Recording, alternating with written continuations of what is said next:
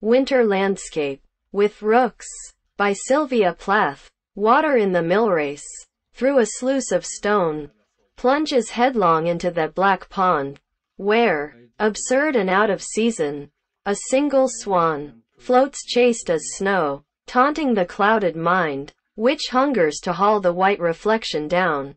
The austere sun descends above the fen, an orange cyclops eye, scorning to look longer on this landscape of chagrin. Feathered dark in thought, I stalk like a rook, brooding as the winter night comes on. Last summer's reeds are all engraved in ice, as is your image in my eye. Dry frost glazes the window of my hurt.